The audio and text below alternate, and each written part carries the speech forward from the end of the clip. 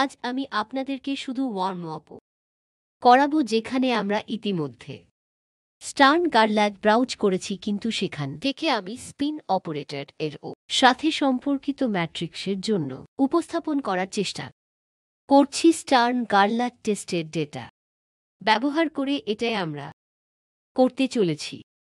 এটি এমন একটি এক্সপেরিমেন্ট যা আমাদেরকে বলে যে আপনার কাছে একটি কোয়ান্টাম কনসেপ্ট থাকবে যদি আপনি হেভি সিলভার অ্যাটমস একটি ইনহোমোজিনাস ম্যাগনেটিক ফিল্ড এর মধ্য দিয়ে নিয়ে যান, যে দিক বরাবর আপনি দেখতে পান, যেটি আপনার ক্লাসিক্যাল ফিজিক্সের বিপরীতে। আপনি দুটি বিম বিভাজন দেখতে পান এবং আপনি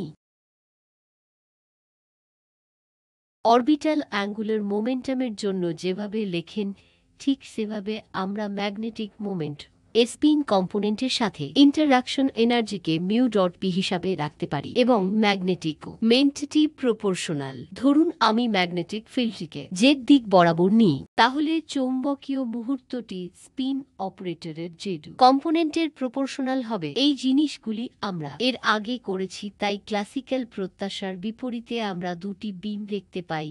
এই জন্যই আমি বলেছিলাম যে এটি একটি কোয়ান্টাম ফলাফল। ঠিক কি হবে যদি আপনি চিত্রগতভাবে দেখেন যে আপনি সিলভার অ্যাটমস রশ্মি পাঠাচ্ছেন তাদের সংমিশ্রণ করে এবং এটি একটি ইনহোমোজিনিয়াস ম্যাগনেটিক ফিল্ডের মধ্য দিয়ে যায়। ক্লাসিক্যালি আপনি আশা করেছিলেন যে ধরুন স্পিন এর ম্যাগনিটিউড অর্ধেক প্লাস করা হয়, তাহলে আপনি মড এস সহ একটি কন্টিনিউয়াস স্পেকট্রাম পাওয়ার চেষ্টা করতে পারেন যা অর্ধেকের কম বা সমান হতে পারে, যা ক্লাসিকভাবে আপনি আশা করতে পারেন। তবে কোয়ান্টাম যান্ত্রিকভাবে আপনি দেখতে পাচ্ছেন যে আপনার কাছে শুধুমাত্র দুটি স্বতন্ত্র বর্ণালী আছে যা বিচ্ছিন্ন। আমরা চৌম্বকীয় স্পিন কোয়ান্টাম নাম্বার কে -12 ও +12 বলি। তাই পরীক্ষামূলক ইঙ্গিত রয়েছে যে স্পিন একটি কন্টিনিউয়াস ভ্যারিয়েবল নয়, ঠিক আপনার হাইড্রোজেন পরমাণুর প্রবলেমের অরবিটাল অ্যাঙ্গুলার মোমেন্টামের মতো। যদি আপনি খুঁজে বের করার চেষ্টা করেন অরবিটাল অ্যাঙ্গুলার মোমেন্টাম কি, এটা হলো ডিসক্রিটিজেড L Z operator hydrogen atom wave function এর উপর কাজ করে আপনাকে এমএইচ ক্রস দেয়, যেখানে এম একটি ইন্টিজার। এটি একটি কোয়ান্টাম কনসেপ্ট। একই কোয়ান্টাম কনসেপ্ট প্রযোজ্য হয় কেন? সিলভার অ্যাটম প্রায় শূন্য স্টেটের এল এর সমান, সুতরাং এর অরবিটাল অ্যাঙ্গুলার মোমেন্টাম থাকবে না। এই কারণেই আমরা চিহ্নিত করতে পারি যে এটি স্পিন অ্যাঙ্গুলার মোমেন্টামের সাথে সঙ্গতিপূর্ণ। না হলে আমাদের চিন্তা করতে হবে যে এর অরবিটাল অ্যাঙ্গুলার মোমেন্টাম আছে কিনা। সুতরাং এটি একটি ইঙ্গিত যে আমাদের কাছে স্পিন অপারেটরের কোয়ান্টাইজেশন আছে। Spin angular momentum.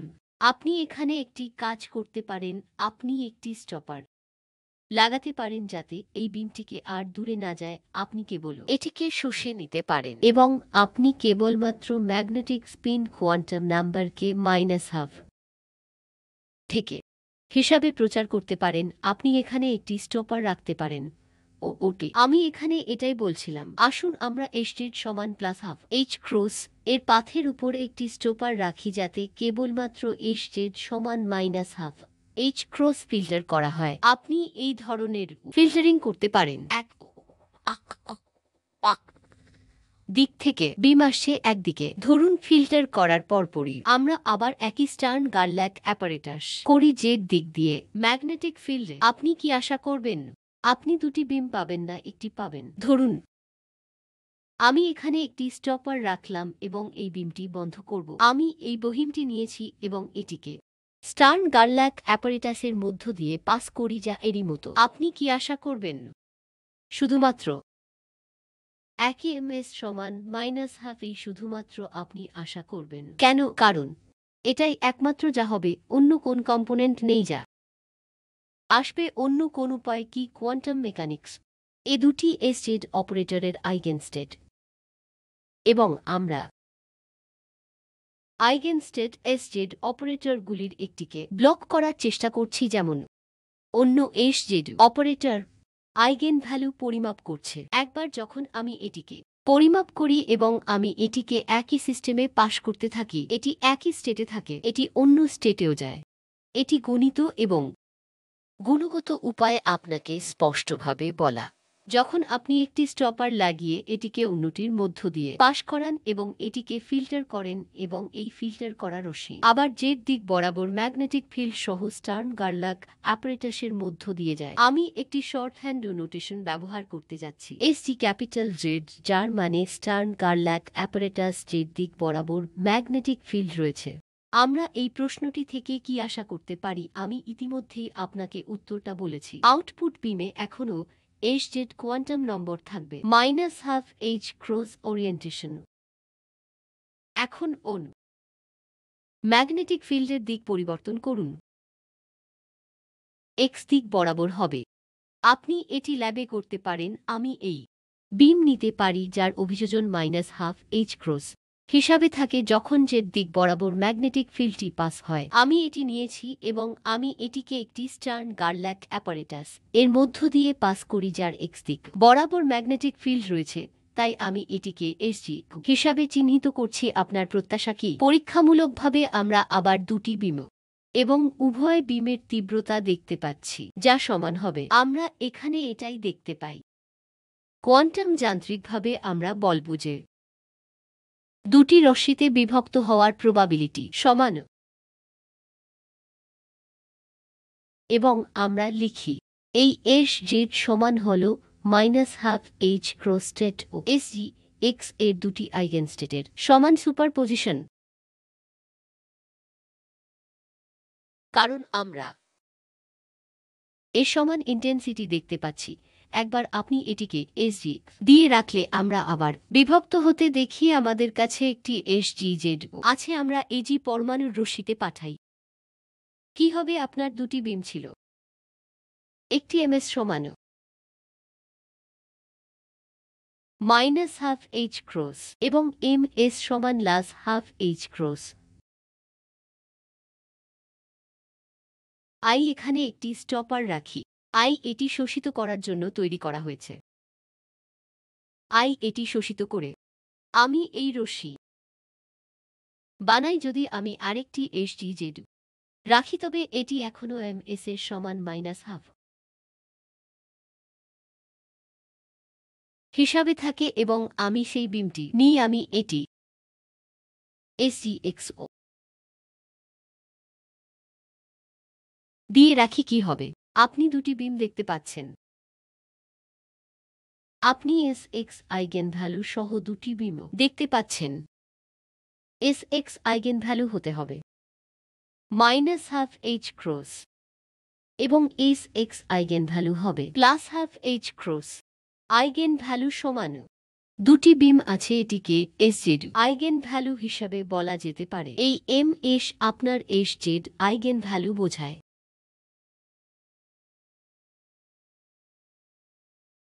ধরুন আমি এখানে একটি স্টপার রাখলাম এবং এই বিমটি এসজি জেড দিয়ে যেতে চাই।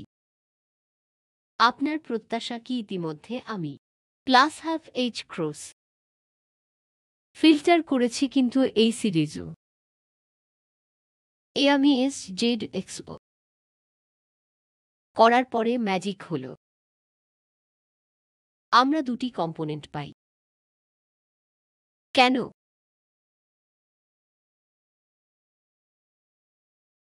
কেন? তারা পর্যবেক্ষণযোগ্য নয়। যদি ধরা হয় অপারেটরটি জেড দিক বরাবর ম্যাগনেটিক ফিল্ডের সাথে সম্পর্কিত, অপারেটরটি এক্স দিক বরাবর ম্যাগনেটিক ফিল্ডের সাথে সম্পর্কিত অপারেটরের সাথে যাতায়াত করে, অপারেটরটি কি ইন্টারাকশন হ্যামিল্টনিয়ান। এখানে এটি হবে mu জেড বি জেড, এখানে এটি হবে mx bx এবং mu জেড এস ও জেড অপারেটরের সমানুপাতিক ও বি একটি বাহ্যিক ক্ষেত্র। একইভাবে mu এক্স এস এক্স অপারেটরের সমানুপাতিক ও পরীক্ষামূলকভাবে যদি আপনি একই একক রশ্মি দেখতেন এমএস এর সাথে -12 h ক্রস ঘটছে, তাহলে আমরা উপসংহারে আসতে পারতাম। ধরুন আমি এই রশ্মিটি দেখিনি, তাহলে আপনি সিদ্ধান্ত নিতে পারতেন যে এস এক্স এবং এস জেড হল কম্প্যাটিবল অপারেটর অম্পারেটর, কারণ পরীক্ষামূলকভাবে আমি স্টার্ন-গারল্যাক ও অপারেটর শৃঙ্খলে দুটি রশ্মি দেখতে পাচ্ছি। আমি জানি যে এস এক্স ও এস জেড শূন্য।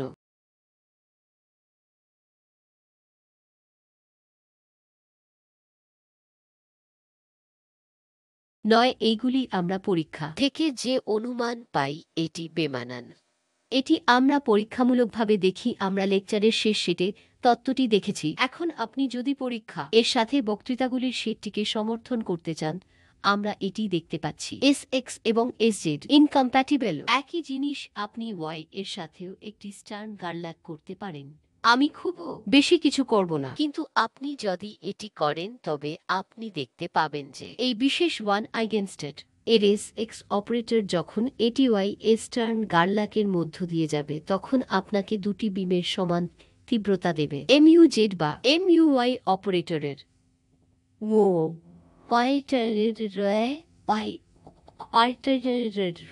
দুটি কোয়ান্টাম অবস্থায় বিভক্ত হওয়ার জন্য প্রবাবিলিটি হবে সমান। এটি আমি বলছিলাম। আসুন আমরা আইগেন ভ্যালু পরিমাপ এর একটির পথ একটি স্টপার রাখি যাতে এটি ব্লক হয়ে যায় এবং অন্যান্য আইগেন ভ্যালুর সাথে করেসপন্ডিং স্টেটে প্রচার করতে থাকে। ফিল্টার করার পরপরই যদি আপনি এটিকে আবার এসইজেড বরাবর রাখেন তাহলে আপনি একই আইগেন ভ্যালু পাওয়ার আশা করবেন, কারণ এটি একই আইগেন স্টেটে তাকে তাই কিছুই হবে না। কিন্তু আপনি যদি এটিকে এসিএক্স বরাবর রাখেন তাহলে আপনি লিনিয়ার সুপারপজিশন দেখতে পাবেন, এটি যা পরীক্ষামূলকভাবে দেখেছে। এটি এমন কিছু যা আপনি ইতিমধ্যেই কাজ করেছেন। Orbital angular momentum L X এবং এল ওয়াই আমরা দাবি করি স্পিন কৌণিক ভরবেগ অরবিটাল অ্যাঙ্গুলার মোমেন্টাম থেকে এই কমিউটার থেকে খুব বেশি আলাদা নয়।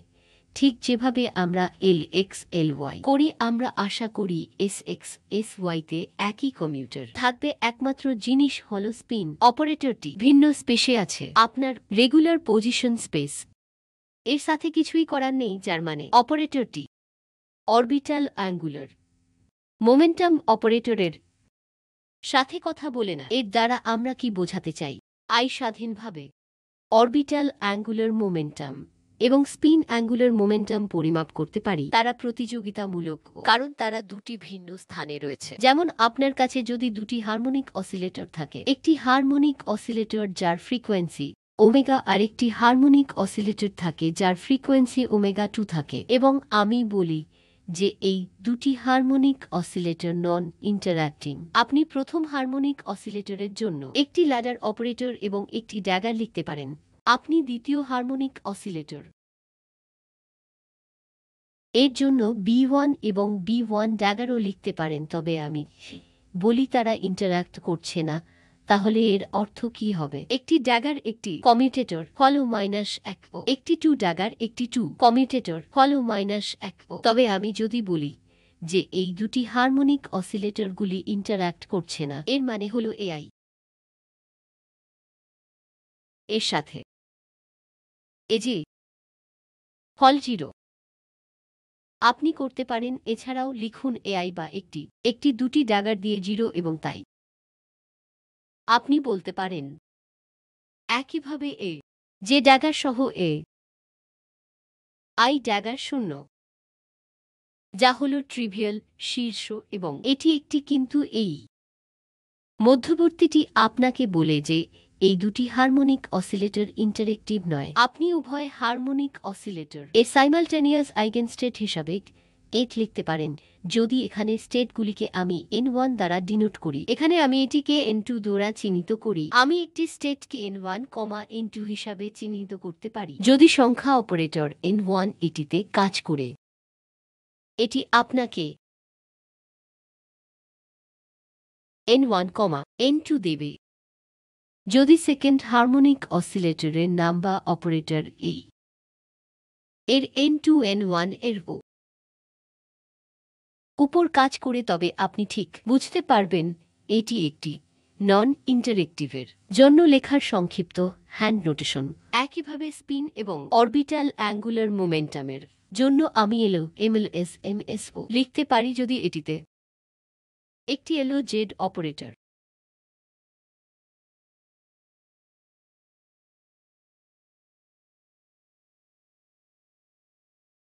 থাকে তবে এটি হবে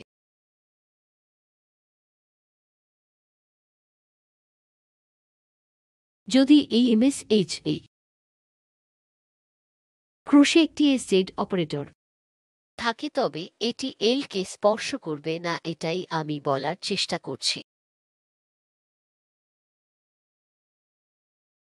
এগুলি এমন জিনিস যা আপনাকে বলে যে আমি বলতে পারি যে এল জেড এর সাথে S Z 0।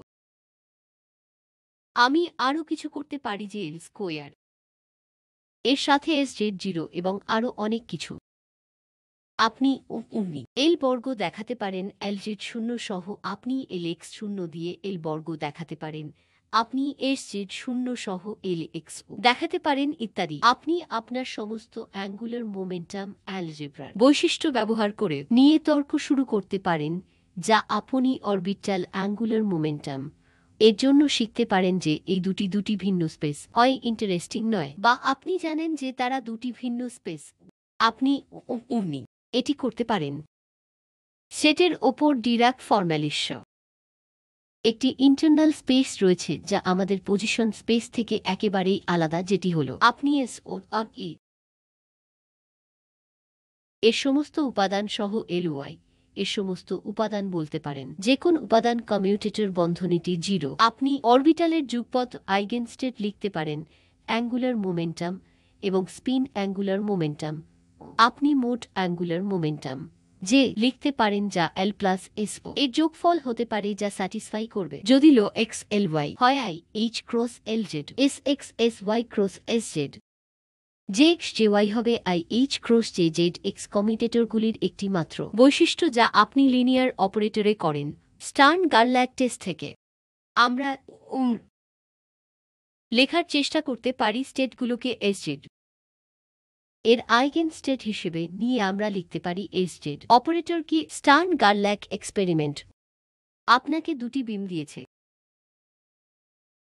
S Z operator যে কোন আরবিট্রারি স্টেটে যদি আপনি এটির মধ্য দিয়ে যেতে পারেন, এটি আপনাকে দেবে লিনিয়ার কম্বিনেশন এম এস সমান plus half H cross plus M S সমান মাইনাস হাফ এইচ ক্রস। আমরা একটি আরবিট্রারি স্টেট লিখতে যাচ্ছি।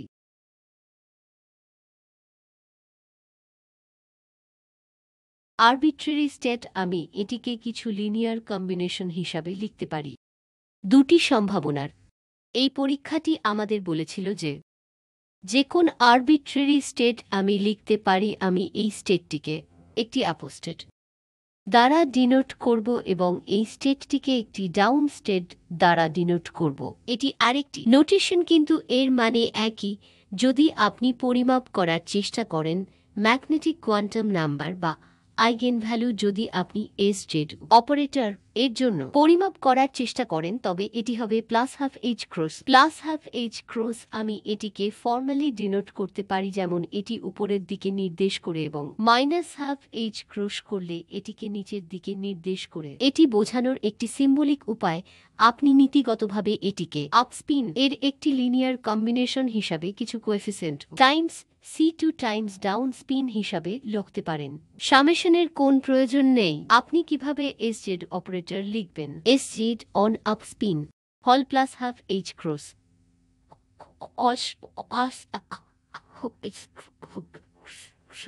Up spin S Z on down spin হল minus half H cross down spin. এই দুটি ব্যবহার করে আমরা ম্যাট্রিক্স অপারেটর লিখতে পারি। আপনি এর ম্যাট্রিক্স এলিমেন্টটি এর সাথে নিতে পারেন যা আপনাকে নন জিরো দেবে, নিচের সাথে এটি 0 হবে। এটি কি হবে?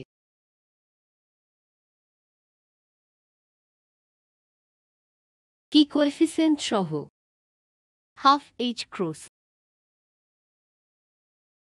তারপর এটি 1 minus half H cross down দিয়ে আমরা লিখতে পারি যেমন হ্যাঁ বানা। এই টু স্টেট লিনিয়ার ভেক্টর স্পেসগুলির অনেকগুলি করা হয়েছে। যদি আমি আপনাকে এই দুটি ডেটা দিই, আপনি ম্যাট্রিক্স উপাদান খুঁজে বের করার চেষ্টা করবেন। Two dimensional linear vector space অপারেটরগুলির জন্য 4টি বেসিস স্টেট থাকবে। অপারেটরগুলির ডায়াগোনাল এলিমেন্টগুলির সমস্ত শূন্য হবে। আপনি এটি এইভাবেও লিখতে পারেন। আপনি এটির ম্যাট্রিক্স ফর্মটি কি তাও লিখতে পারেন। তা হবে half H cross 0 0 minus half H cross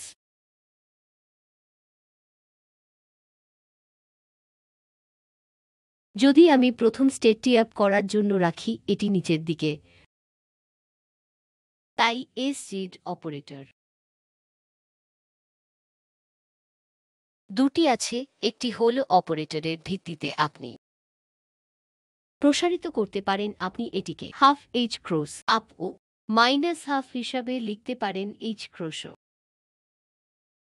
নিচে নিচে,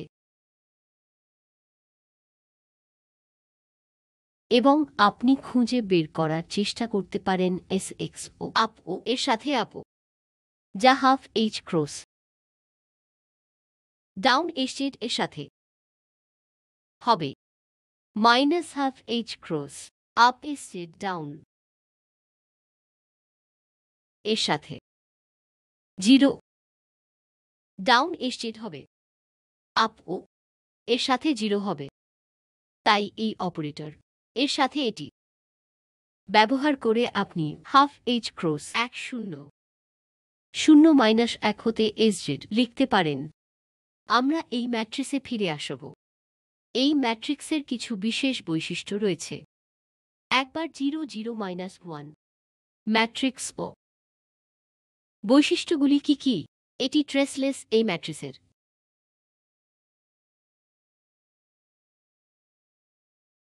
আইগেন ভ্যালু হল প্লাস বা মাইনাস 1। এই ম্যাট্রিক্সের স্কোয়ার কি হবে? আমি এই ম্যাট্রিক্সটিকে একটি নোটেশন দিয়ে ডাকব। এটিতে ফিরে আসব। আমরা একে সিগমা জেড বলি। সিগমা জেড হল ট্রেসলেস জেড সডো আইগেন ভ্যালু প্লাস বা মাইনাস 1। আপনি এটাও দেখাতে পারেন যে সিগমা জেড স্কোয়ার হল আইডেন্টিটি। এছাড়াও মজার বিষয় হল আপনি ইথিটা সিগমা জেডু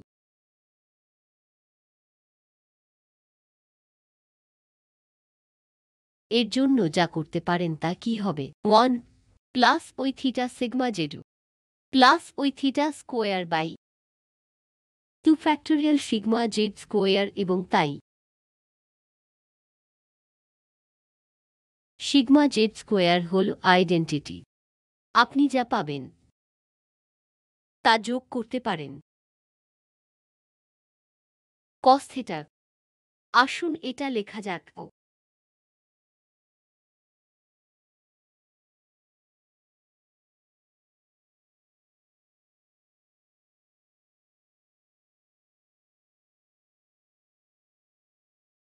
এটি দেখানো যেতে পারে কস থিটা প্লাস আই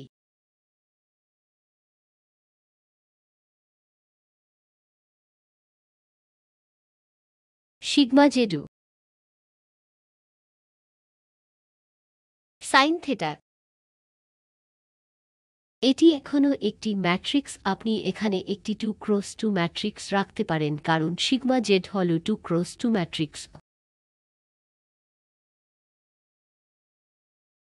এটি একটি চমৎকার উপায় যেখানে আপনি লিখতে পারেন কারণ এই ম্যাট্রিক্সগুলি ট্রেসলেস।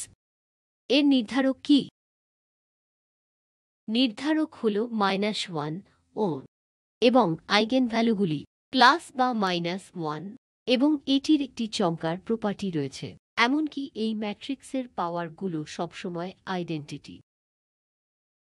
তাই সিগমা জেড থেকে 2n+1 এর পাওয়ার হল সিগমা জেডু। সিগমা জেড থেকে 2n এর পাওয়ার হল সিগমা। সরি, এটা আইডেন্টিটি। আমরা পরোক্ষভাবে জানতাম যে এটি একটি ট্রেসলেস ম্যাট্রিক্স হতে হবে। কিভাবে আমরা জানলাম যে আনুষ্ঠানিকভাবে অরবিটাল অ্যাঙ্গুলার মোমেন্টামের জন্য যখন আমি L(x)Ly লিখি I(h)(Lz) হয় যদি আমি ট্রেস নিই,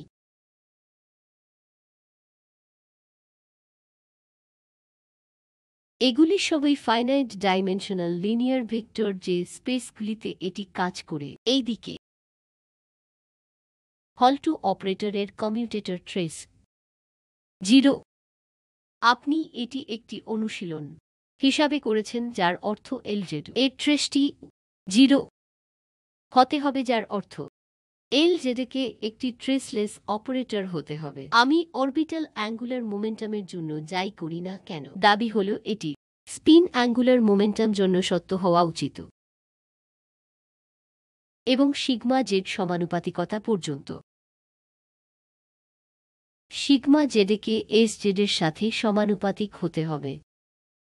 যদি আমি এখানে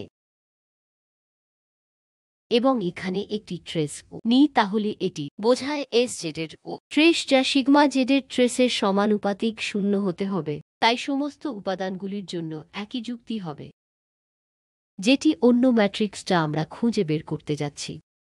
আমি এটিকে স্টার্ন-গারল্যাক অ্যাপারেটাসের মাধ্যমে এক্স দিক বরাবর ম্যাগনেটিক ফিল্ড দিয়ে রাখি। আপনি দেখাতে পারেন যে এস এক্স এর ট্রেস 0 হতে হবে এবং আমরা একটি অনুরূপ সিগমা এক্স লিখতে পারি।